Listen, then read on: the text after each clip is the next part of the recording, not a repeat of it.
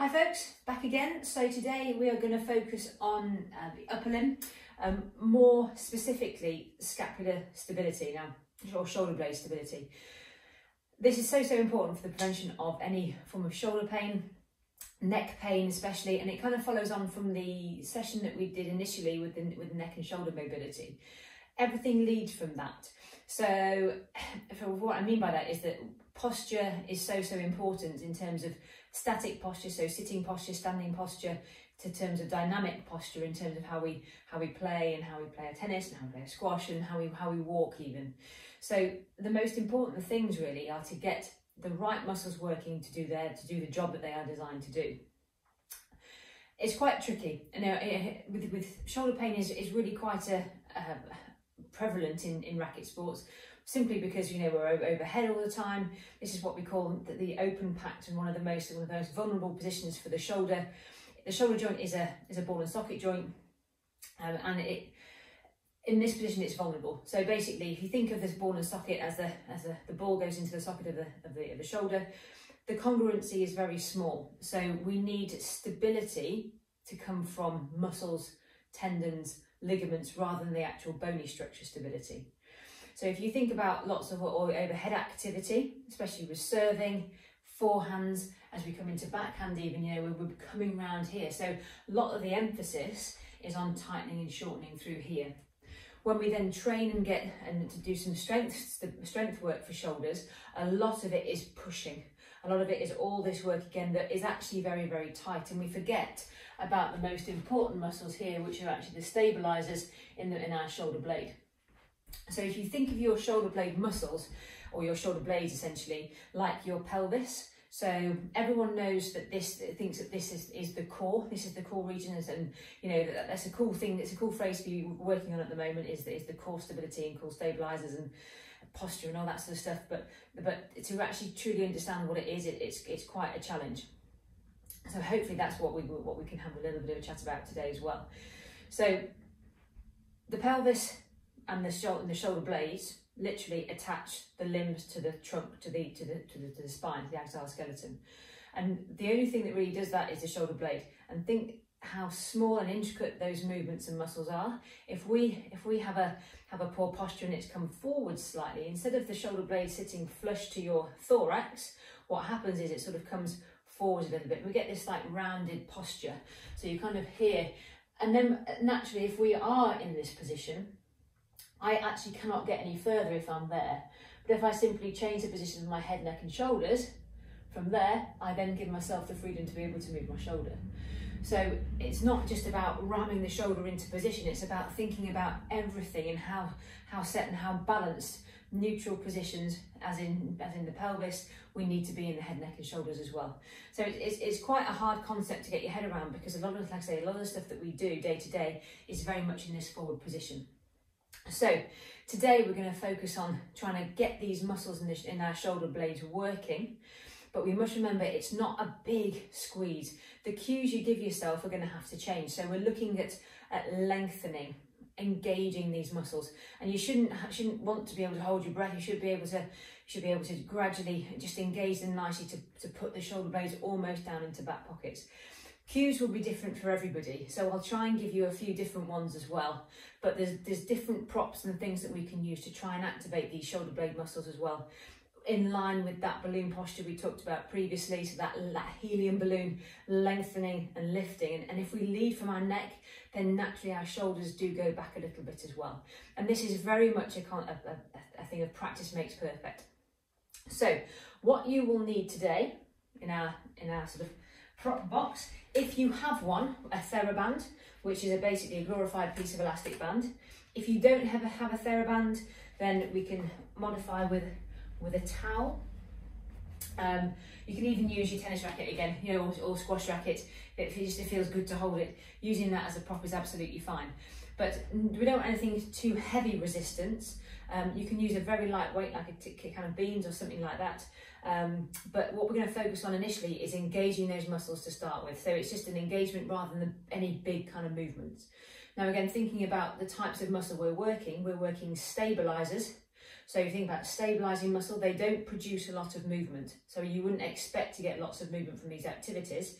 You're looking at getting the right muscles to work to give us the good, strong foundation so that we can get those bigger muscles to work around it. It will make sense as we go along. So we're going to start on all fours actually. So come down to here, move these bits and bobs out of the way. Okay, so pretty much when we have proprioception and try and get these muscles working, use everything you've got. So obviously we're now bipedal, so we're going to use the hands on the floor to try and give that stimulus to work the shoulder blade. So to find position, and we're going to work also the core stabilizers in our tummy as well. So if you're in neutral spine here, you will also be in neutral, and your shoulder blades will be set in your upper body as well. And this is how we're going to find it. So again, it's a bit of a yogi Pilates type of move. Your hands want to be over your shoulders and your knees want to be under your hips, preferably shoulder width and hip width apart, okay? So the same principles apply here as they do in that neutral position. So you're going to think about lengthening through your head, neck and shoulders. So lead from the head, you're not looking up and you're not dropping that head. This needs to be strong and stable. And straight away, that comes from these muscles up here. So as we're here now, to find neutral spine, we're going to do that slight pelvic tilt under, bit of an arch, and then find that halfway house, and then pushing through the hands. So I want you to almost turn your elbow creases inwards, and what that does is set your shoulder blades down into the spine. To make sure you're in that position, a little bit of a trick here is if you push your weight through your hands, you're going to slowly then lift your knees about 1 inch or so off the floor. And what you should feel there is both your tongue and your shoulder blades working. And this is exercise 1. Okay, so that's what we call scapular setting, or making those muscles working. So so the elbow creases turn in, lengthen through head, neck and shoulders, pushing through the hands, then gently lift about 1 inch or so off the floor. Hold for 5, 4, 3, 2, 1, and down. Good. Go again. So find that neutral, press down, engage, lift off, hold for 5, 4, 3, 2, 1. Slowly down. Good. Go again. So 5 times with this one. 5, 4, 3, 2, 1, and down. You should not feel any pain in your neck, no pain in your back. If you do, it means you're simply not in neutral. So find that pelvic tilt, go through the rigmarole again, neutral spine, lengthen up, head, neck and shoulders, elbows in. 5, 4, 3, 2, 1, and down, and then one more. 5, 4, 3, 2, 1, down. Have a breather. And that in itself should be pretty hard work. So again, we're working here and setting through here. Okay. This is the basis of the foundation of movement. So now we can build on that.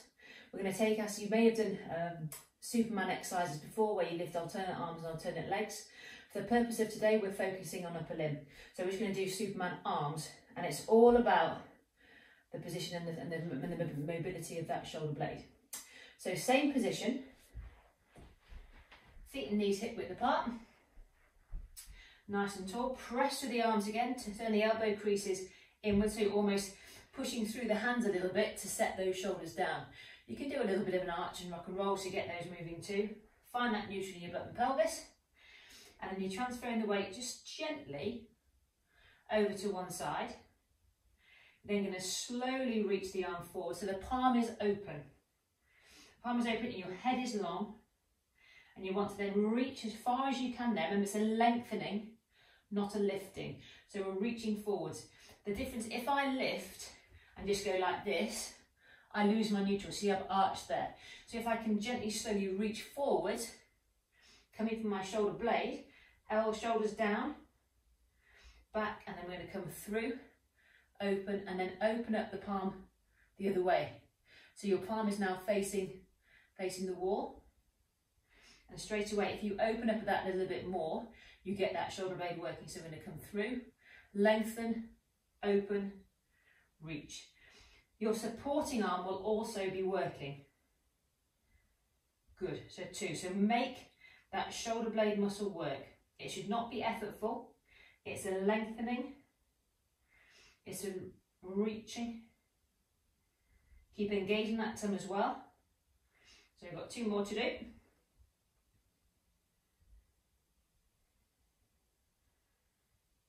Good. Open up that palm and open up from the shoulder blade.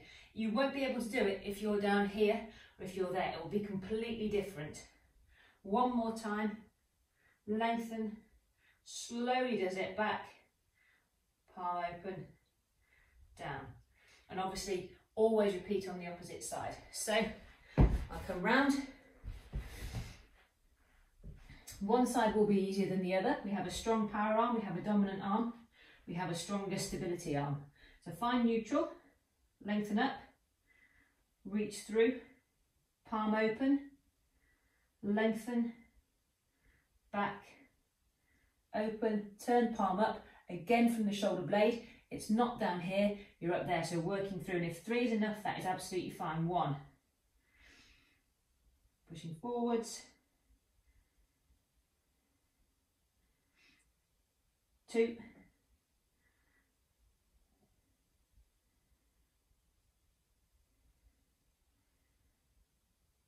3, 2 more. This is a brilliant, brilliant core workout as well. So I feel my tum working.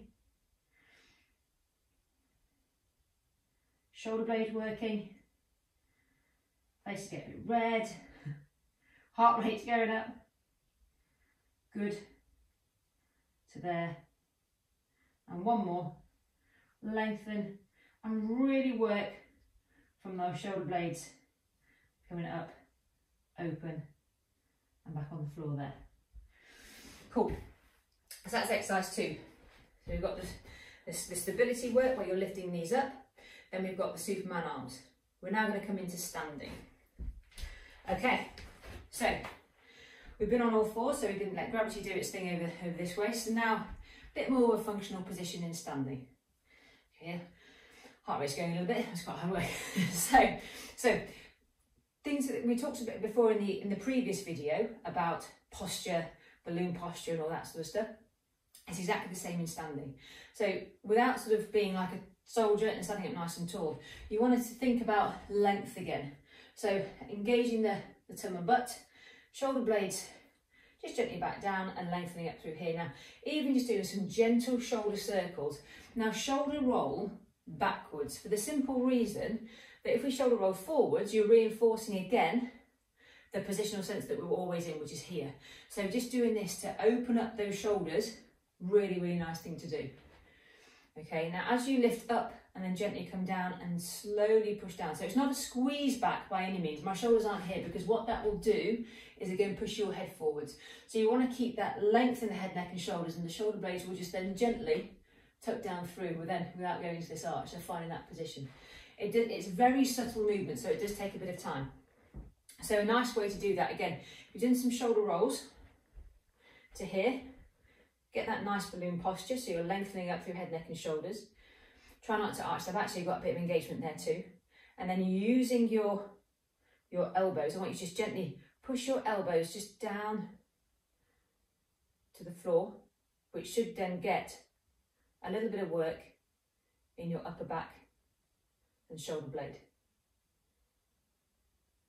Through there, good, so just push down, hold for a few seconds and relax. And push down. So with the exercise we've already done, that should now be, those exercises should now be working. So we're rolling back, push down and then push gently elbows to the floor, hold for a few seconds and relax. Let me just come off the screen, just give me a second. There we are. Okay, so this is the position we want to be in, and we've got these muscles now working nicely. Now, for every person that I see who have physio and stuff before, they are always given a band and they are working like bilio to get the work going here. When I ask where do you feel that muscle work? Well, it's just around here somewhere in here. But what we want to do is, that exercise is brilliant if we're working through here. So it's a slow, controlled exercise, and you know what? Again, it's all about the position position of where we are. So if we're here and in that slump position, yes, you're going to be reinforcing these and it will cause that shoulder pain to increase. If we're set forward a little bit and set up nicely and you're moving from these muscles here, there's a huge, huge difference in the muscle work we get. And this is where the band work comes in. So if you have a bit of TheraBand, make sure the door is closed, it will fly open there. If you have a bit of TheraBand, what we're going to do to start, we're not going to produce much movement, we're going to do what's called an isometric hold.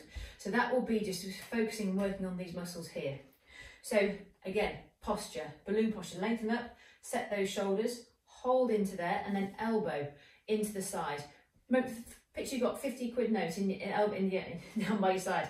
You're not going to let that go. So elbows in, nice and tall, and then gently just turn. You can put your hands onto your shoulder blade there, and you'll feel that bit of muscle work happen as we just gently put out to the side there. So hold that. Now you need to hold this for about 30 to 45 seconds, and it will get a lot harder the more we do. It feels like an age, but what will happen is that your shoulder will want to come forwards a bit, but you want to try and resist that by pushing that shoulder blade gently into your back pocket, keeping that nice good position and posture through there. So again, focus on lengthening, elbow to the floor to really kick in those muscles, holding for that amount of time. We'll go for 10, 9, 8, 7, 6, 5, 4, 3, 2, 1, good, and change. And then same thing on each side. So we're going to come to here, nice and tall. This is my pathetic left arm. So we'll go again, so elbow in, pushing down, open up, through here, hold. So I can get a real good feel of muscle activation there. If you're not feeling it in your shoulder blade, you stop, you reset, and you go again. You go to those basic principles. If you can't hold it for 30 seconds, that is absolutely fine. 10 seconds to start with building up. So we're there. It comes off very, very quickly. Hold on for a few seconds.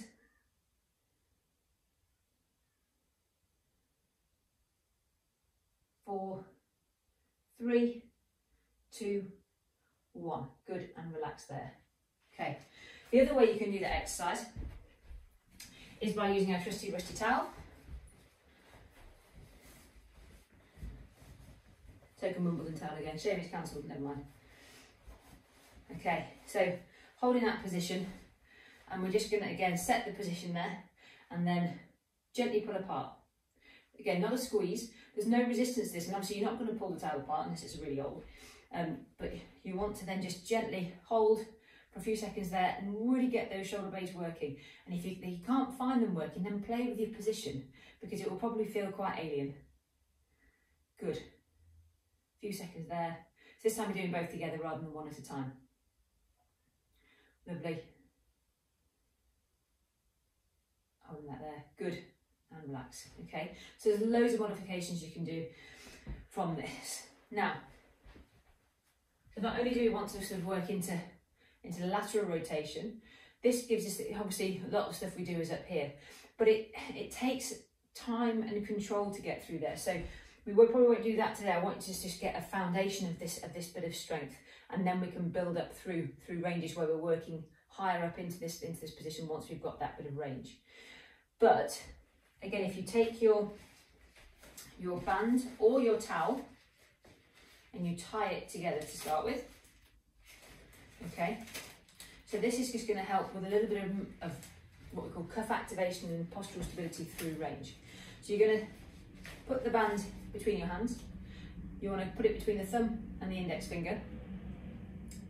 And you want the little finger to be touching the edge of the band. That's important because that will give us this little bit of opening.